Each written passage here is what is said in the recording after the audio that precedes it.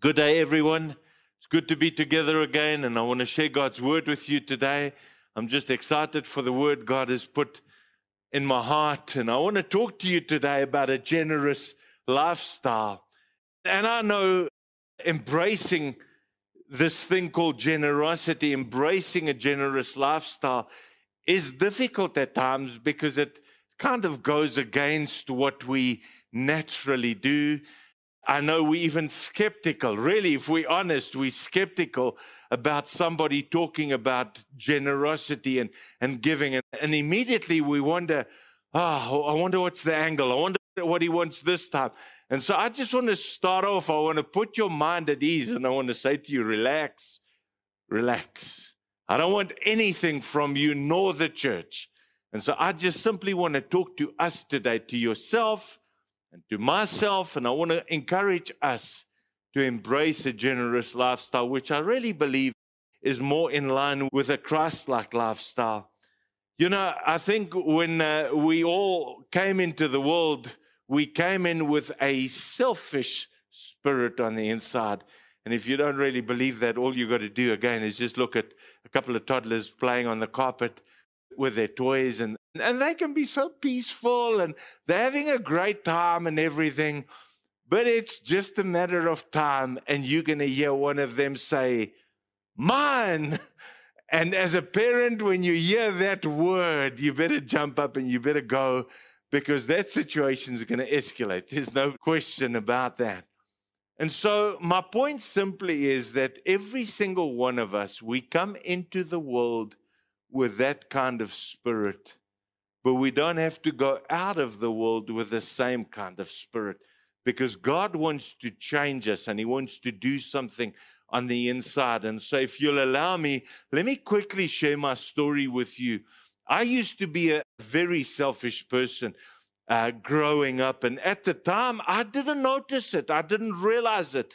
And so for me it was just, it was normal. Was natural. Surely this is what everybody does. You know, you got to fend for yourself. You got to look after yourself. And my stuff is my stuff. It's nobody else's stuff. It's my stuff. Until one day I remember, and I clearly remember where this happened. My father spoke to me in his study, and I remember exactly where we were. And he pointed this out very lovingly and very kind and gracious. But he pointed this out. And then he told me the story about the open hand and the closed hand.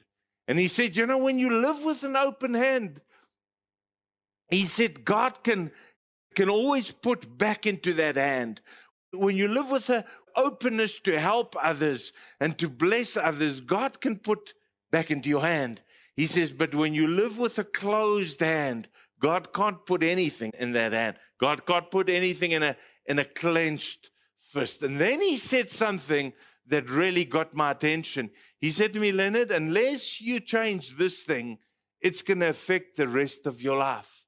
It's going to mess up your life, going to mess up your relationships. And then he went on to say, he said, only you can change it.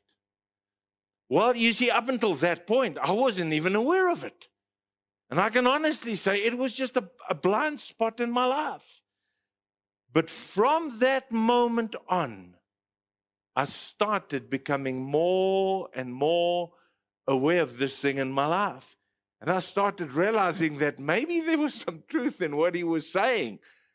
And then I started noticing other selfish people and how ugly it was. Then I realized that same ugliness was in me. And there came a point in my life, I don't know if it was a couple of weeks after that incident, or maybe a month or two, I'm not sure.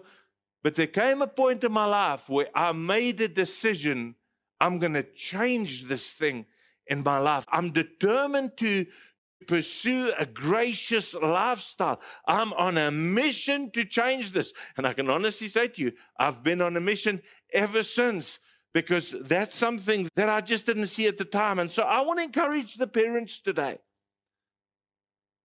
Your kids are like clay in your hands. And you can help them and mold them and make them. Don't overlook the ugliness or the selfishness or the bad habits. You know, I've even heard parents say, it's just the way he is. You know, he's my selfish child, he's never going to change. Or, she's just lazy. She never wants to help and she's never going to change. Or, he's just this shy one. He never greets anybody. It's not going to change. No. Help them for their sake and for everybody else's sake. Do what my father did, just speaking the truth in love and pointing out a blind spot area that maybe they're not even aware of. But you see, just because we come into the world with certain habits and certain traits doesn't mean that we've got to go out of the world with those same bad habits. Now, let me quickly read a story to you here from John chapter 12. And it's a story where Jesus goes to visit Lazarus, one of his friends. His two sisters, Mary and Martha, are around there as well. And listen to what it says in verse 1. 6 days before the Passover celebration began, Jesus arrived at Bethany, the home of Lazarus, the man he had raised from the dead. A dinner was prepared in Jesus' honor. Martha served, and Lazarus was among those who ate with him. Then Mary took a 12-ounce jar of expensive perfume made from essence of nard, and she anointed Jesus' feet with it, wiping his feet with her hair. And the house was filled with a fragrance. But Judas Iscariot, the disciple who would soon betray him, said, "This perfume was worth a year's wages. It should have been sold and the money given to the poor." Now, on face value, this guy's got a good point. He's saying it's very expensive. We could have used this for the poor. But the Bible says in verse 6, listen to this, not that he cared for the poor. So what is his point? What is he on about? Well, the Bible's going to tell us now. He was a thief. And since he was in charge of the disciples' money, you see, he was carrying the wallet or the money bag. Since he was in charge of the disciples' money, he often stole some for himself. All right, now, let's look at this story quickly. In this story, you'll find three main characters: Jesus, Judas, and Mary. One of those characters represent you and me. And I think it's fair to say that it's probably not Jesus. All right. So that leaves us with Judas and Mary. So who are we most like, Judas or Mary? And I think most of us, all of us, probably instinctively, doesn't matter whether we're male or female, we go with Mary. I'd rather be Mary. I don't want to be Judas. I'm not that snake. I don't want to be nothing like him. Because you see, these two characters had two very different spirits. Judas had a selfish spirit. Mary had a very generous spirit. Where does selfishness come from? Selfishness comes from Satan himself. How do we know that? Isaiah 14, Satan says, I will ascend to the heaven and I will be like him. So what is he doing? He's exalting himself. It's all about me and myself and I. And so that's where selfishness comes from. It comes from Satan himself. Generosity, on the other hand, comes from God. It's easy to remember it. Generosity comes from God. And so these two spirits are opposing, and you and I fall into one of those two categories. And so we're going to see in a couple of moments which one is it. But just be warned, let me give it to you up front. When you and I make up our mind that we want to lean toward generosity, we want to live with an open hand, I want to develop this in my life, you're going to be criticized. Just like Mary was criticized, because you see, the moment she started anointing Jesus' feet, Judas criticizes her. And I've experienced that, and maybe you've experienced that you're good to somebody else and you bless somebody else, and then from the sidelines, you have somebody criticizing. Who does he think he is? Does he think he's a Rockefeller or something? No, he's the other fellow. He's one of God's fellows. And so that's what Judas was doing. And the Bible tells us Judas was a thief. In verse 6 it says, He was taking some of that money for himself. He was carrying the money bag, helping himself do it from time to time. But he wasn't only a thief, he was also a greedy person. He's the guy that sold Jesus for 30 pieces of silver. And so here's a guy who's a thief and a greedy person, and yet he has the nerve to criticize Mary for being generous. But you see, this is what I want you to see today. That's what selfish people do. It doesn't matter what's happening in their own lives, but you see, they criticize others because it's almost like that's the oldest cover-up in the book. That's the oldest trick in the book. Now, not only do they criticize, but they also come up with excuses why they can't be generous. And so you'll find selfish people criticize, and selfish people, they're great with excuses. And so they look at somebody who has a need. I can't meet that need. Yeah, what difference is my 100 rand going to make? What difference is my 1,000 rand going to make? It will never plug the gap. Now, maybe it won't, but it will make a difference. There's no doubt about it. Firstly, it will show them that somebody cares. And I think more importantly, it'll show them that God cares. Because you see, God uses people sometimes to show that he cares, to help. God, even in the Bible, used birds. Remember the ravens feeding Elijah in 1 Kings chapter 17. God has used rats in a prison to feed a pastor, bringing in apples every day. I mean, why wouldn't that rat eat that apple himself? Because he'd been told by the creator of the universe to go and feed, to go and care for somebody else. And so when you and I bless somebody, when we help somebody, it shows them that God cares. You know, just the other day, I spoke to a single mother who had just recently lost her job, and she was so concerned. She didn't know how she was going to put food on the table and pay the bills. And just out of the blue, a friend blessed her with 1,000 rand. And then another friend came and blessed them with enough groceries for the entire month. It blew her away. She said to me, you know, I just realized that there are really people who care. And then she said, and it showed me that God cares. You see, that's what happens. But selfish people, oh no, they've got all the excuses why they can't help. Here's another excuse. So they'll look at a need and they'll say, no, you know what, I can't fully meet that need. Well, you don't have to fully meet the need. Just do what you can. Then sometimes what happens is they look at a need and they look at all the needs around about them and all the people, and they say, what's the use? I can't help everybody.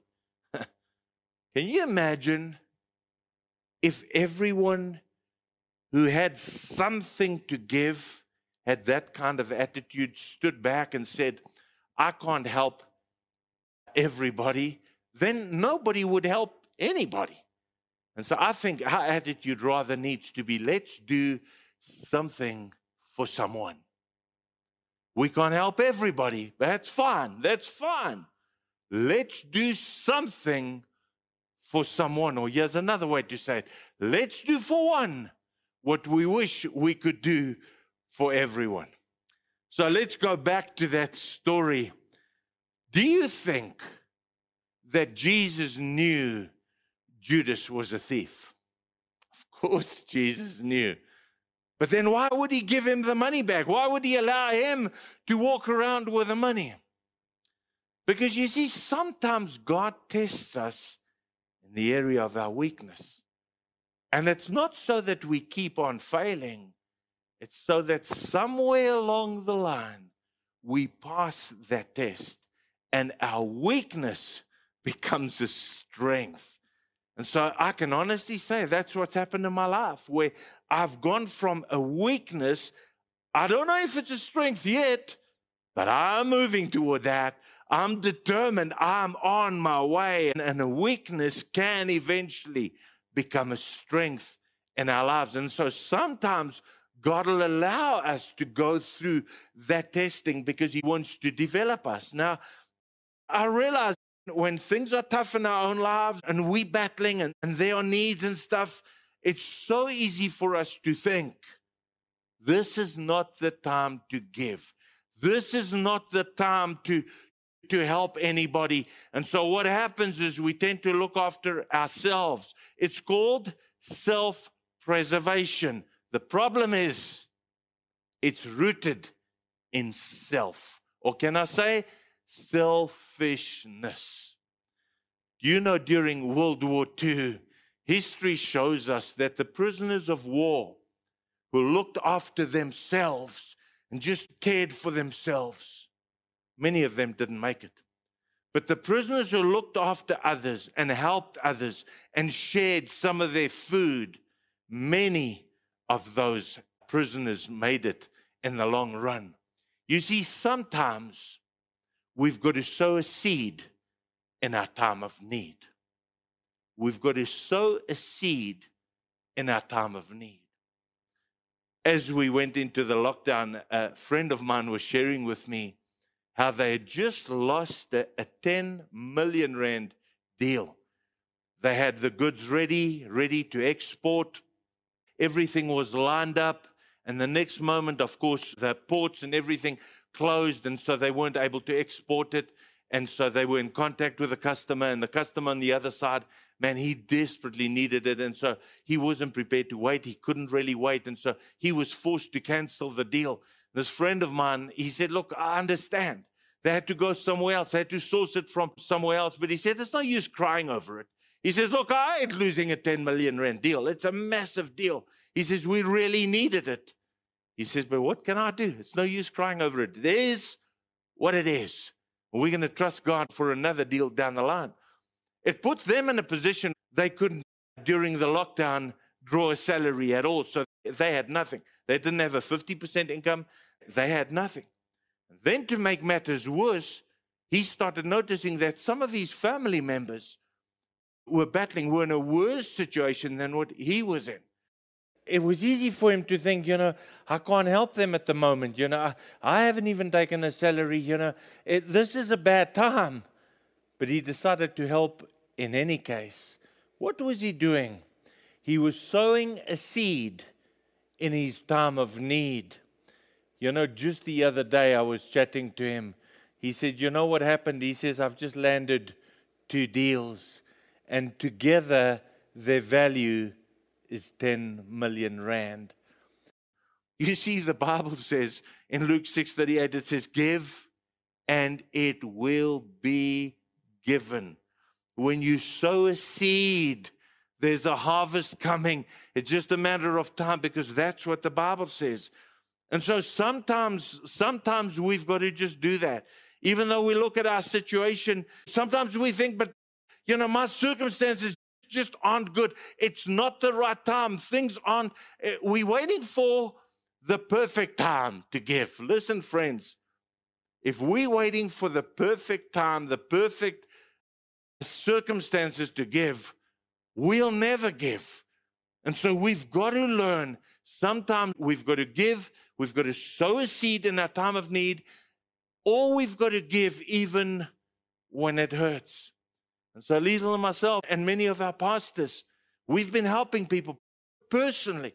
We've been helping people during this time. And we haven't been able to do certain things. It's limited us.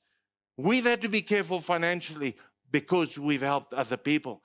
But I don't want it any other way. Because you see, what are we doing? We're sowing a seed in our time of need. Now, I want to show you quickly from Genesis chapter 26 how Isaac sowed in a time of famine. Genesis 26 talks about a time when there was a great famine in the land, and there'd been a drought for many years, and people were really battling. And God spoke to him. God told him to take a step of faith and to sow a seed in any case, to start sowing in that famine. Now listen to what it says here in Genesis 26 verse 1. It says, and there was a famine in the land. So in other words, the conditions aren't perfect. This is not a good time to sow. Not a good time. Now listen to verse 12. It says, then Isaac sowed in that land. So he went ahead. He obeyed God. He sowed in the land and received in the same year 100-fold and the Lord blessed him. I want you to notice, he stepped out in obedience to God, even though his circumstances weren't great. He went ahead anyway, and he did it. And what happened? God blessed him. You see, that's what happens when we walk in obedience to God. When we listen to his word, where he tells us to bless and to sow and to love and to help, when we're obedient to his word, or sometimes God speaks to us deep down in here, when we walk in obedience, when we step out and do what God's told us to do, even though it may seem like it's not a good time, God honors that and God blesses that. You see, here's the thing. The power is not in the seed. The power is in the obedience. You can have a bag full of seed and you're walking around with that seed and you're putting it down here and you're putting it down the table over there. Nothing is going to happen with that seed. You've got to do something with the seed. You see, the power is in the doing, in the obedience. Listen to Psalm 41. It says, "Blessed is he who considers the poor." Another translation says, "who is kind to the poor." So in other words, he's doing something for the poor. It says that person, that generous person, is blessed. It says the Lord will deliver him. It's referring to the generous person in time of trouble. So when he goes through trouble, you'll have God on your side. That's what it's saying. And the Lord will preserve him and keep him alive, and he will be blessed on the earth. And so when God lays someone on your heart to encourage them, to make a phone call, just chat to them and lift their spirit, or to help them or to bless them, when God lays that on your heart, the best thing you can do, just be obedient. Do what God is prompting you to do, because there's blessing coming. And sometimes God is testing us and he wants to see, are we going to focus on ourselves and my needs, my frustrations, what's happening in my life and my family? Or are we going to raise our eyes a little bit and look at the people around about us? Blessed is he who considers the poor. Now, let me share the last story quickly with you from Mark chapter 12. And this is a strange little story. And I say it's a strange little story because it's only 4 little verses in the Bible. Sometimes we look at the story, we're not sure. How did that little story make it into the Bible? 4 little verses. You see, it's a story about a woman who did something. And at the time, it seemed so insignificant. What's the big deal? And so most people just overlooked it, never even realized what was happening. But Jesus saw it, and Jesus took note. And that story is in the Bible for us today. It made it into the Bible. And we're still talking about that story 2,000 years later, because there's a powerful, powerful lesson in the story. And so this is what happened. Jesus and his disciples were in the temple. And so they're sitting in a place where they can watch the money boxes. And they're sitting there and they're watching people come in and dropping money in all the time. And I'm sure the disciples were pretty bored because, come on, let's go and do something. Let's go and, we'll see some miracles and raise some dead people and stuff like that. And yeah, they're sitting. They're just watching. There's no Wi-Fi even in this place, and so they're really bored. But Jesus stuck it out, because there's a lesson that he wanted them to learn. And so this is what happened. These money boxes were in the front in the temple. And on top of the money box, history tells us that they had these big brass sort of funnels, or like a lily almost, or you could even say like an upside down trumpet. And people would come and pour in their money. And the Bible says the rich people were putting in a lot of money.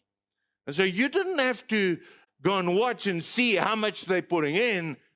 You just had to sit there and listen, and you would hear the money clanging down that trumpet and falling into the box. I mean, these rich people were really making a little bit of a song and a dance of it. They were showing off, really.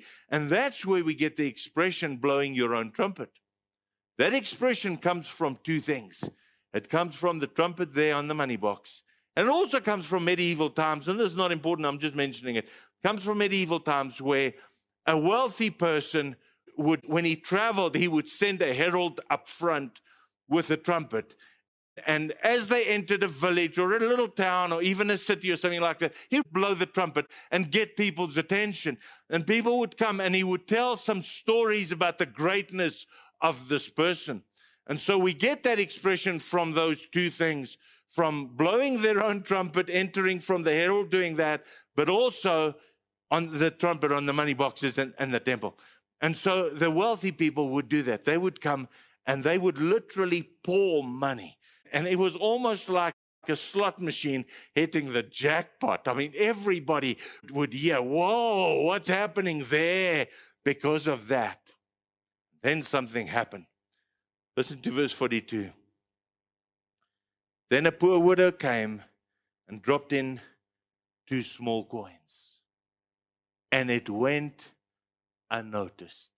There's this noise of the rich people dropping a lot of money, and there's no doubt some talking and stuff like that busy happening.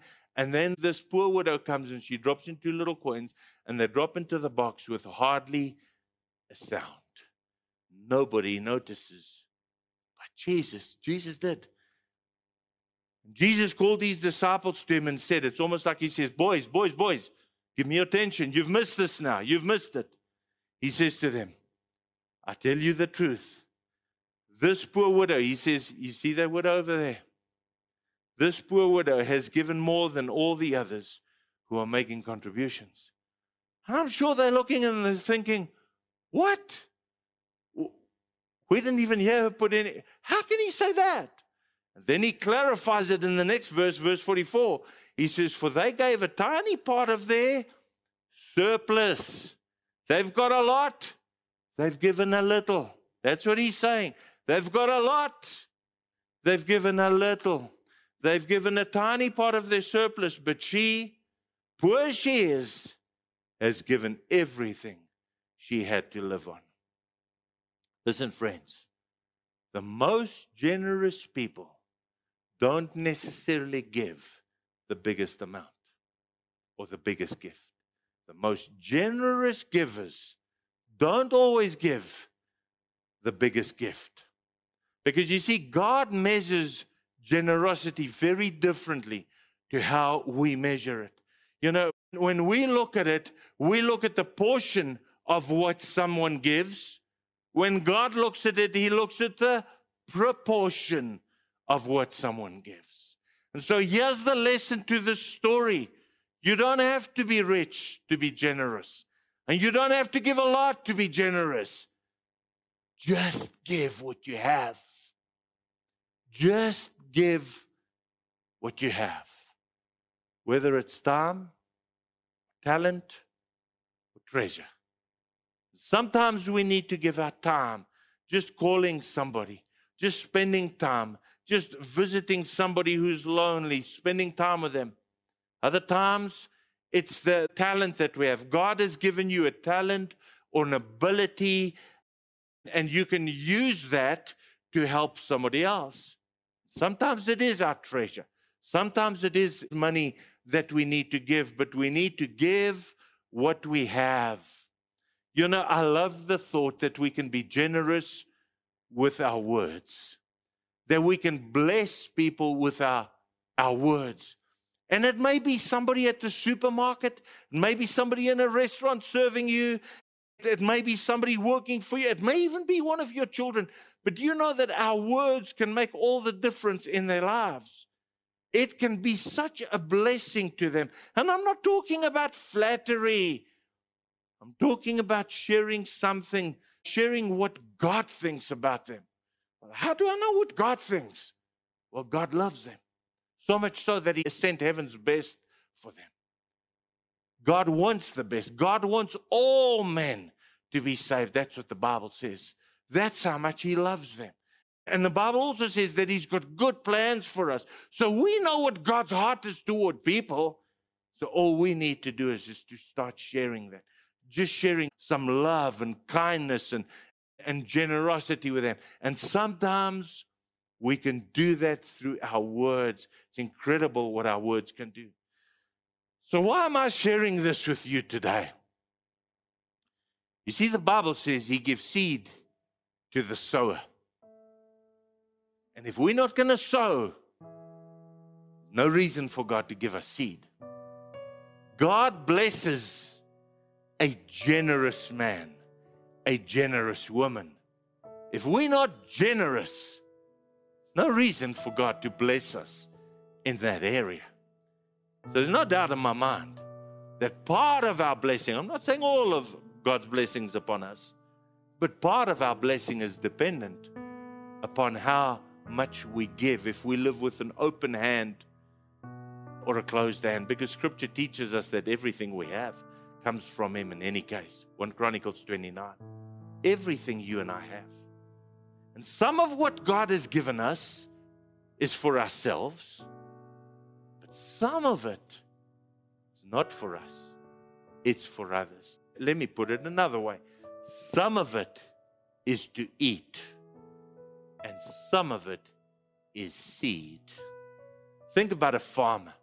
If a farmer has a harvest, and then he takes all of that seed, and he uses that over the next season to just between him and his family, and they just eat it all. He'll have no seed for the next season. No farmer in his right mind would do that. He's got to make sure that he has seed for that next season, because his harvest is going to depend on that.